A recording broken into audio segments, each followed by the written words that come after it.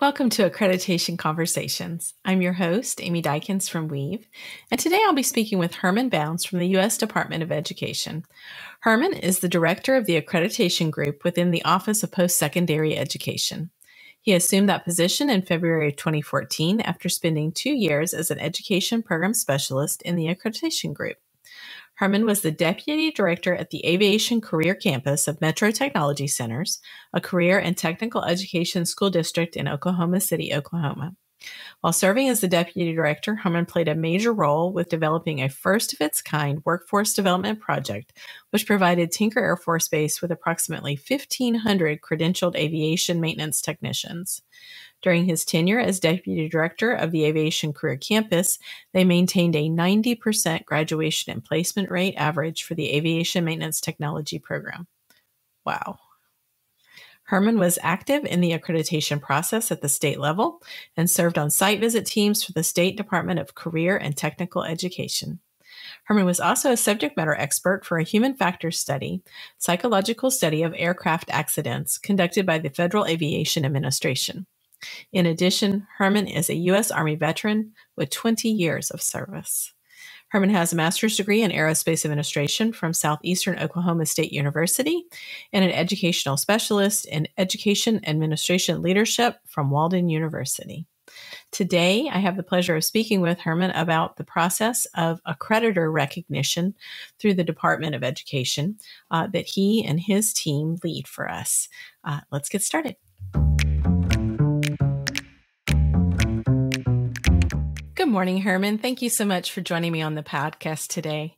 I would really like to kind of begin by asking you to introduce your role at the Department of Education and really in the larger higher education landscape. If you could talk and give our listeners an idea of what role you play in that context as we begin our conversation. Well, sure, and again, I would like to say thanks for having me. This is a new opportunity. So again, I just want to say happy to be here.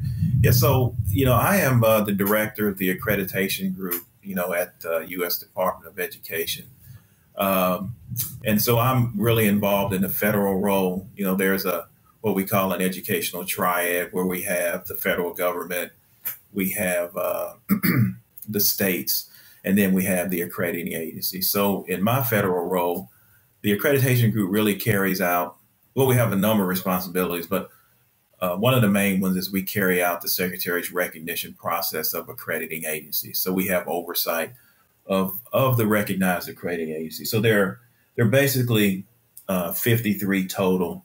I think I got that number right. 37 of them are basically institutional accrediting agencies, which would include some that accredit like freestanding institutions. An example would be the American Bar Association. They may accredit a freestanding law school that's independent of a university. And then I think there are like 16 purely programmatic accrediting agencies that accredit only educational programs within institutions of higher education. And then we also have oversight of 5 state approval agencies for vocational education. 4 state approval agencies for vocational education, and they accredit for Title IV purposes. And then we also have 5 state approval agencies for nursing education, which are basically your state boards of nursing. So I think total, that's 62 accrediting I think my math is right. Accrediting organizations that we have direct oversight, and the state agencies come in for review every 4 years, and the accrediting agencies come in for review every 5 years. We also, of course, investigate complaints against those, those recognized accrediting organizations. And so that's all really part of the recognition process. Now, that's the accrediting agency part of what we do at the department. We also review the medical education standards of foreign countries for their medical education. And we work with a committee. It's the National Committee on Foreign Medical Education and Accreditation. And so I think we have 20 or 21 countries that we have determined to have comparable medical education standards. And that allows any U.S. students that would attend some of those foreign medical schools, they can participate in federal student aid. And so we review those kinds. They're reviewed for comparability determination, like every 6 years. And those also coincide with the reviews of accrediting agencies. Couple of our other functions that we do is related to, we also approve military degree granting institutions. So anytime a military institution wants to add a new degree program, we have to review that degree program and determine whether it would meet the standard of being on the level of a degree that could be offered at an institution of higher education. So we kind of perform that function and approve the degree program, along with a recognized accrediting agency also then has to accredit that particular program. So people like, the Defense Intelligence University, any of the some of the military academies, if they want to add additional degrees, that's a new requirement that we have just got it. We used to only review graduate degrees at the graduate level, excuse me. But now we have some other guidance from DoD where we need to look at degree programs below the graduate level. So that can be some interesting reviews. And then we also have within the accreditation group a state liaison team, which works with some state authorizers and state authorities related to accreditation issues, school closures, and those types. So I know I just said a lot, but and you're a busy guy, right? Yeah, that's really what we do. Yeah, and the reviews of accrediting agencies are huge. I mean, some of those petitions for recognitions there can be up to 30 or 40,000 pages of documentation, and our guys have to kind of mull through that and determine whether they are compliant with our regulations, and then they have to submit documentation to demonstrate the application of whatever policy we have and whatever policy they have. So it's a lot of work for 10 folks. Yeah, that is a lot of work. You also raised something that I think is kind of a nuance of the work you do that I've been discovering as I have some of these conversations with folks. And that is that both an institutional accreditor may be a programmatic accreditor in a different case. Yes. And so I wondered if you could say a little bit more about that, because I was like, oh, I hadn't really thought about it from that perspective before. And can you also say a little bit about maybe the differences in if you're approving that accreditation organization to do one or both? I think that would be interesting for folks to hear. Yeah. So again, we have and out of the 37 institutions, I don't have a breakdown of which ones also accredit programs. The unfortunate thing for those types of agencies is that, again, I use the American Bar Association as an example. There's also the Commission on Massage Therapy. So there are a couple of others. I don't want to just pick on the ABA, but those types of agencies, we actually review them based on our institutional requirements, which would include any of the basic requirements for programs. So for agencies that only accredit educational programs, they have a specific set of criteria that they must meet, and it's really absent anything to do with Title IV responsibilities. How they manage and administer Title IV funds. There's some requirements for institutional accrediting agencies that we call under our substantive change regulations. If they want to make a change in degree level or delivery of a program, other things related to additional locations and branch campuses. That's just a few of those things that the institutional folks have to worry about versus the programmatic folks don't. The other thing, though, that those agencies that accredit both, when it comes to the bodies that make their accreditation decisions, we call them their decision-making bodies, whether they're commissions or councils. When it comes to those bodies or their site teams, the folks that accredit both institutions and programs, they have to have some additional members on their site teams. So the institutional accrediting agencies have to have what we call educators. Excuse me. They have to have academics and administrators on their site team as a requirement.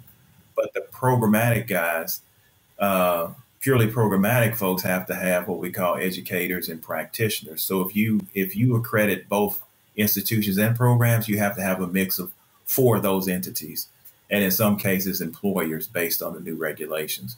So the site teams have to include more people depending on uh, the type of accreditation that's being performed at the time of the review or for a specific situation. If I explain that well enough. Yeah, that totally makes sense. And you also raised another kind of interesting thing that's emerging in these programmatic accreditors need to really engage not just in the discipline in the academy, but also starting to bridge that what has been seen maybe as a gap over into the employers. So the folks that hire your graduates being involved intentionally in the accreditation process. Can you say just a little bit more about that? Are you seeing that start to really take hold and seeing some positives from that kind of switch in thinking? Yeah, the upcoming NASIKI meeting, those agencies that are up for review at that particular meeting, have been reviewed under the new regulatory changes. So we haven't seen a lot yet of involvement of employers on those particular bodies, but I know there's discussion about how to include those because the regulations do now say you have to have these practitioners and or employers. So there's a choice implied there, uh, but I think we expect probably to see some more employer involvement in those groups, and we'll have to wait and see how it plays out. Because sometimes you have to look at employers; they may have a different they may bring a different perspective into the review process versus maybe what a practitioner would bring into the effect. So I think it's probably going to play out to be beneficial. Excellent. Well, we'll follow up in the future and see what you're seeing as that continues to be a part of the process. You just raised another one of our acronyms. Man, we love all of our letters in the Academy, NASIKI, and so the National Advisory Committee on Institutional Quality and Integrity. Yeah. I have heard it for years, NASIKI, and you kind of get like a general kind of feeling of what they do. But I would love for you to spend just a little bit of time talking to our listeners and help them understand more about NASIKI and, the makeup of the committee, the role of the committee. I think that would be extremely helpful. Yeah. So the committee, I think they're made up of 18 members, and the NASIKI, uh, um, they are there to also make a recommendation to a person in the department that we call the senior department official when it comes to recognition decisions. Department staff, we make a recommendation, and then the NASIKI makes a recommendation. A lot of people don't understand that both of those recognition recommendations will then go to this senior department official, and they will actually make the final decision on whether to recognize an accrediting agency or not. So that's just kind of a general, scope and purpose of how that system works. Again, they are made up of 18 members. I think they are appointed equally, uh, you know, in Congress. I think the the Senate pro tem appoints a number again, and then of course in the House there's a number of folks appointed there, and the secretary, though, I think has six appointees. So that can change the political makeup of the committee, based on uh, the administration at that particular time. But other than the six that the secretary appoints, all of the other positions they're appointed in equal numbers. either Democratic or Republican. Excellent. And so the overall committee is made up of these representatives that may have different leanings depending on the current administration. It sounds like, is that correct? Yeah, that's really true. I mean, all of the committee members will bring some sort of history with them to the committee. But I think all in all, they're all really trying to make uh, uh, our educational systems better, and they're trying to make sure that accrediting agencies are conducting proper oversight of their institutions. And there are times when our recommendations do vary. My staff we really stick closely to what the regulations require. The NASIKI members can have discussions and they may interpret things differently. So that's sometimes where you might get a difference in interpretation of a regulation, or a difference in interpretation of particular processes that accrediting agencies may use, and that then leads to maybe a difference in the recommendations that we would submit to the senior department official versus what NASIKI would submit to the senior department official. Excellent. So maybe a little more black and white for the regulation, and is there preponderance of evidence that the standard is met kind of thinking, yes, versus some of the more discussion and maybe what you might think of as a qualitative kind of, coming from my experience, this is how, yes, I feel about this. Yeah, very interesting. Yes. And that causes, and if you've ever attended a NASIKI meeting, you may see some of those interactions. And we have had some pretty, I'll use the term, lively, passionate meetings, between staff and NASIKI members. And it's really, I guess we're really, really trying to get to the place where we can try to determine if an accrediting agency, number one, is in compliance with our regulations, and if they are also implementing our regulations properly, and if they're also following their own policies and procedures, and if they act reasonably when one of their institutions may be in some sort of trouble, or do they take proper adverse action or proper action in general, with their institutions.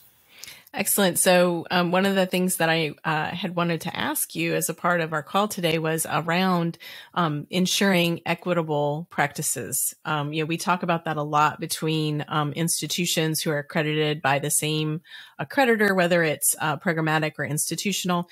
How do you ensure that it's a fair process of going through this evaluation and making a recommendation? Can you talk about that a little bit from your perspective for us?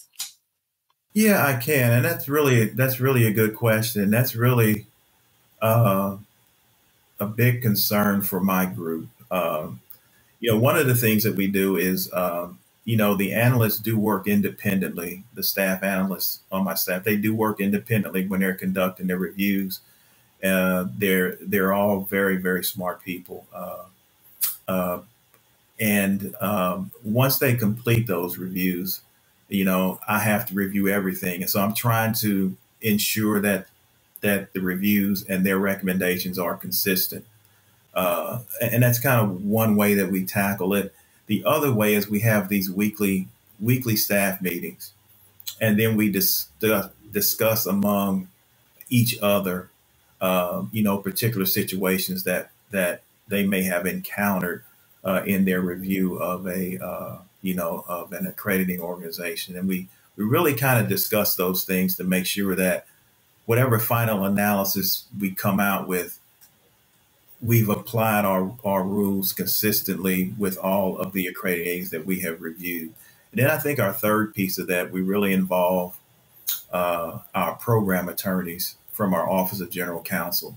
So when there are areas of gray, and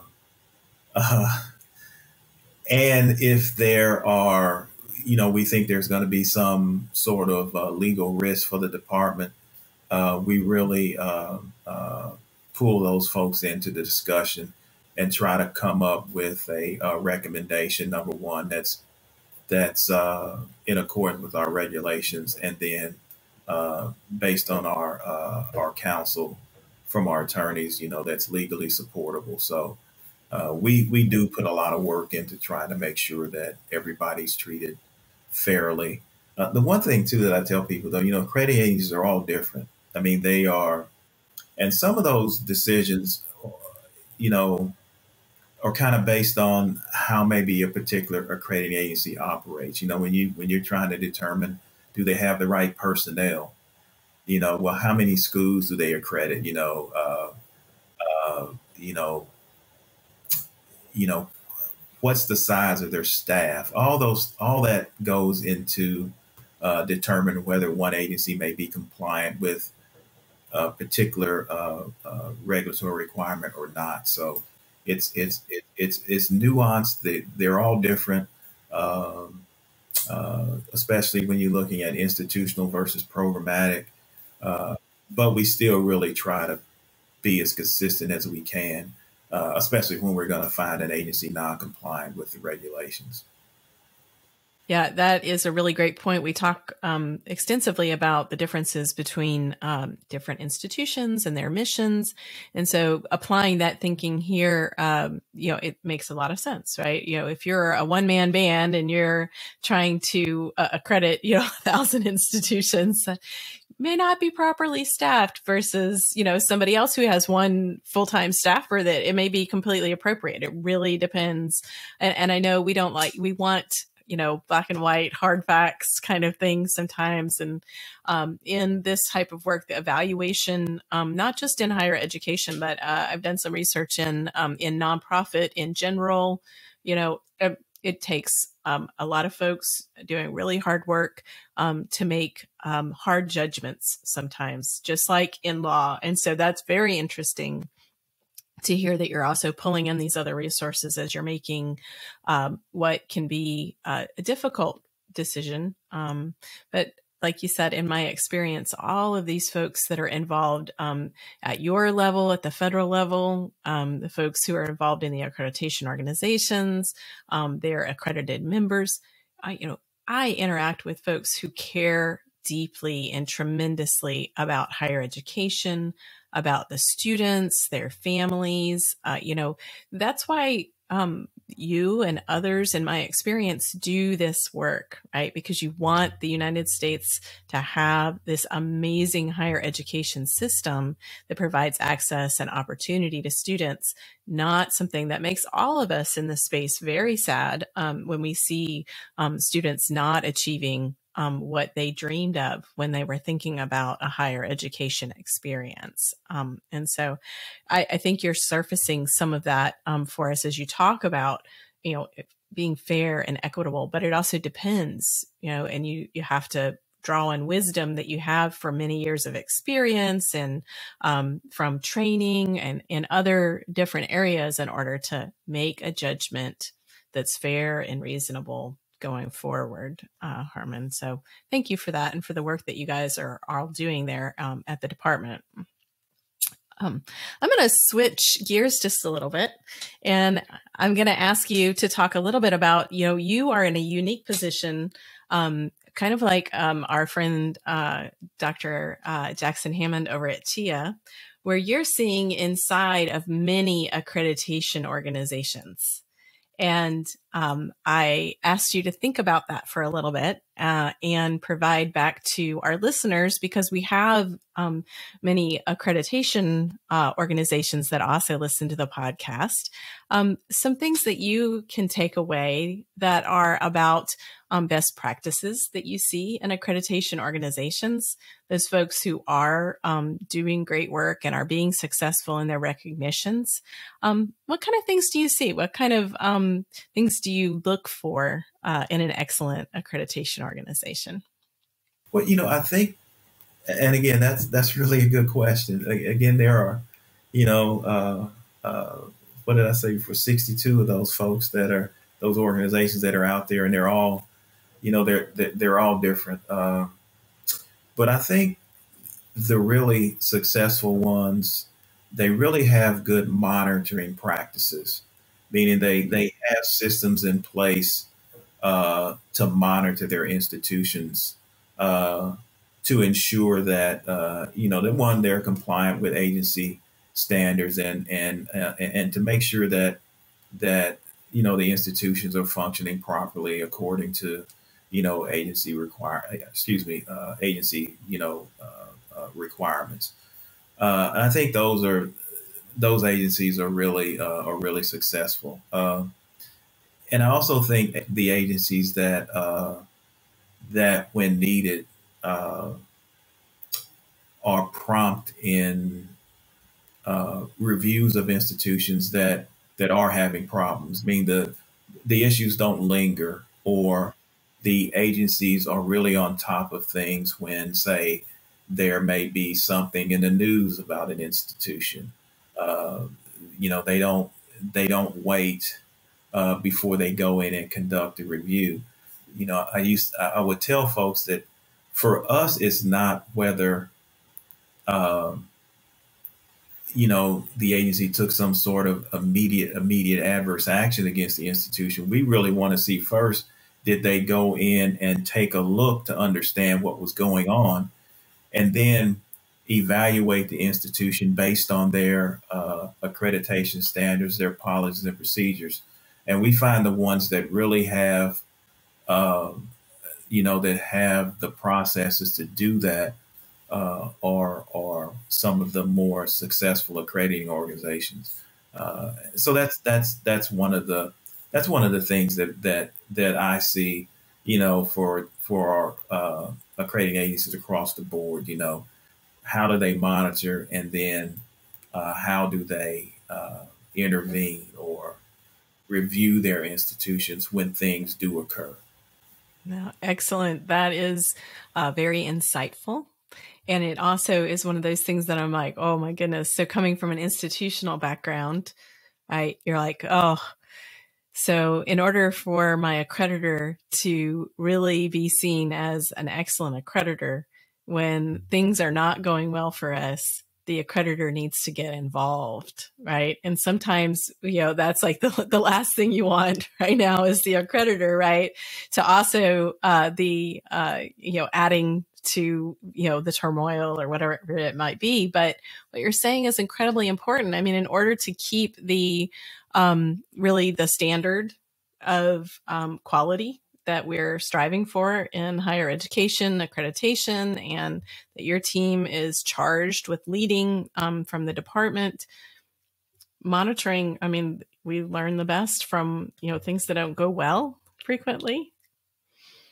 I mean, it's a very insightful. That is an incredible takeaway for our accreditor partners to think about. How are you following up when things are not going well, as opposed to, always giving the attaboy when things are going excellent for an institution or program. That's true. And then just again, monitoring in general, just having systems in place to, to be able to, obtain information from schools, to monitor things like, student achievement or finances, or, complaints that students may be making at institutions.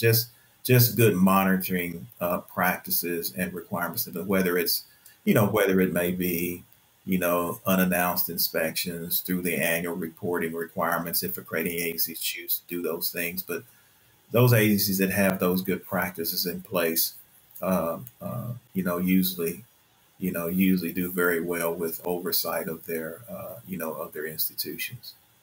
Excellent. And they're not shying away from difficult conversations, right? That's correct. Yeah. Yeah, that's excellent. And it also is very interesting to think about what you're saying here as well. It's not always, you're not saying, make sure that you're following up when something is not going well.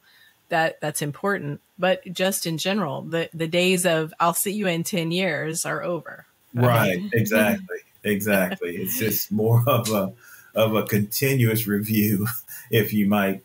I mean, maybe to use that term, but it's just continually understanding, what's maybe going on in an institution, I know some people are saying now, well, wow, some of these agencies accredit, you know, 500, 600 institutions. And I said, look, I truly understand that, but, and, you're not going to maybe catch everything at the spur of the moment when it happens. But what we look at is, okay, when you do find out, what do you do?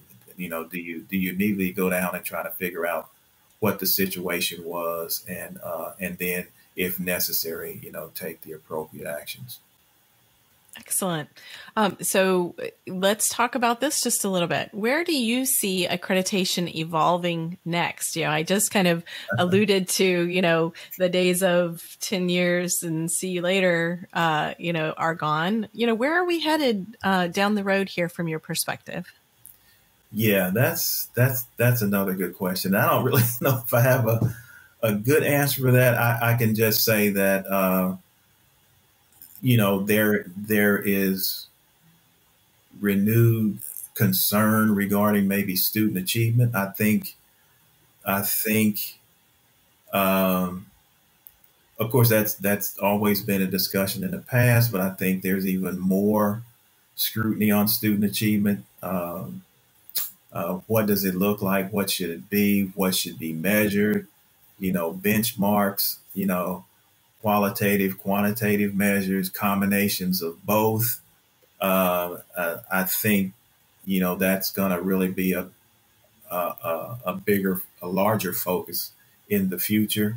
It's a large focus now, but I think, that's going to continue to be of concern for folks, at the department, for other interest groups. I just think it's something that we as educators, no matter what role we're in, are going to have to try to tackle and figure out, you know, what's best, or what's appropriate in different situations. And the diversity in our, as you know, the diversity in our educational community and programs, I mean, it's like through the roof, So trying to, find student achievement standards that are appropriate for everything, it's really going to be a challenge, I think.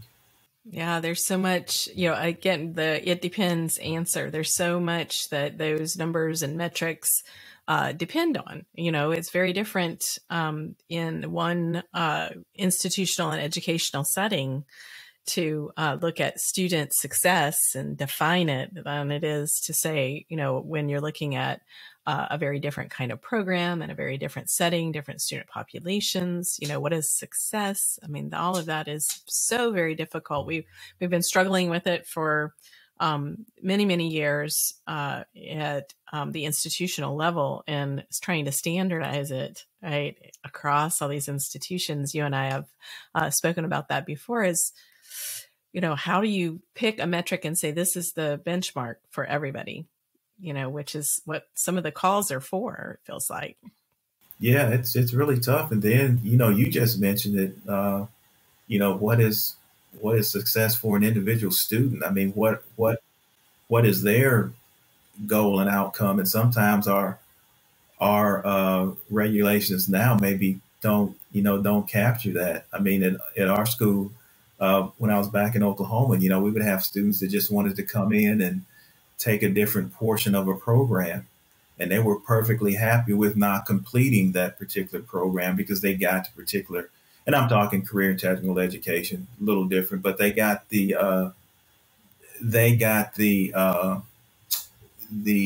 skill that they needed uh, from that particular program, and they didn't need to complete. But of course, as you know, that then goes against the school's completion rate if that's one of the things that the school measures. So, I think we have to look at some of those types of things too when we're talking about overall student success. And then there's a lot of discussion now about what happens to a student after they graduate. Did the educational program that they completed, was it beneficial for them after they graduated? And so I think there's just so many different things to consider, uh, you know, in the space of student achievement. It's really going to be a challenge to, try to figure out. uh, you know, what's appropriate there. Excellent. And you and I, I think a lot alike on the idea of, what a student and their success metric is when they're 20 years old, and even 10 years down the road may be very different, right? And so what happens to you immediately upon graduation, when a student is easiest to find and most likely to respond, and still we struggle with getting them to respond for whatever reason, and then thinking about that, 10, 15, 20 years down the road, what did success really look like for you now that you're a mature adult with a career? Is so very different. It's something that it's worth struggling with, for sure. It is definitely worth struggling with, but it is a struggle. It's a struggle for all of us in education in general, I think, but also in higher education as we start to think about more standardized metrics and holding folks accountable for student achievement and what does that look like, and publishing it. And now what you're talking about, where we're saying, potentially embedding it further and further, more prescriptively, if you will, into accreditation standards and requirements. I hope that we move forward on that type of thinking very, very carefully. I know a lot of really smart folks are thinking about it for us, but I think being cautious there is something that we would all appreciate on the other side. Yeah, I think so. I often say it's going to take putting a lot of very smart people in the conversation, to try to tackle that problem. I think, student achievement to me is like, leadership. No one has the key, what is right and what is wrong. Yeah, I hope I'm privileged to be, in some of those conversations, but I think at some point those things are going to have to happen if we want to somehow, figure out what's best for students, and how to evaluate, uh, how to evaluate them, and how well they're doing. And, it's just a tough subject. Yep. Measure what you treasure. So at some point we have to measure it, even if it's hard to figure out. Excellent. So Herman, it's been wonderful to speak with you today. I always like to ask folks what they're reading. If you're reading anything that you would recommend to our listeners, we have a lot of readers out there coming from education. Yeah, that's funny. I spend so much time reading petitions for recognition. It's really, there is now this is an old book that I refer back to a lot, and it's not so much related to education, but it's more of a strategic planning book that I have read in the past and that I go back to, and it's called Winning in FastTime. And it's by a guy by the name of John Warden. And the unique the unique thing about the particular this book is that when it talks about strategic planning, it tries to get you to look at what is the future picture of your organization, and then you kind of plan backwards from that. Meaning, if you say you want to be a world-class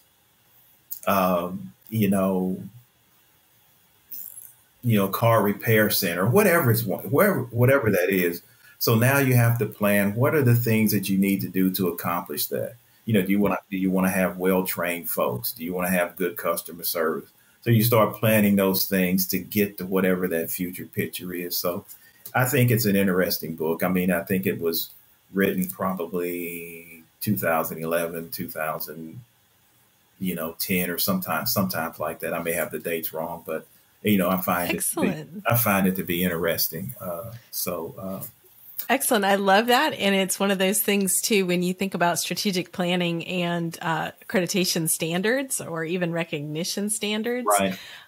In a lot of ways, I mean, this is a strategic plan for how to run an excellent accreditation organization. These are, in a lot of ways, standards that are their best practices that have been identified by wise folks in the field. This is what an excellent program, an excellent institution looks like. This is what they do. It doesn't tell you necessarily how to do it, but it does give you a lot of that. So thank you for that recommendation. I'll be sure to make sure and follow up. And I've read a lot of things, but I haven't read that one in particular. So I'll look forward to it. Yeah. If somebody wanted to continue the conversation with you, how should they get in touch? Well, you can go to, first of all, you can just contact me at Herman Bounds, herman.bounds@ed.gov. That's my email address. And I usually try to answer that as often as I can. So that's probably the best way.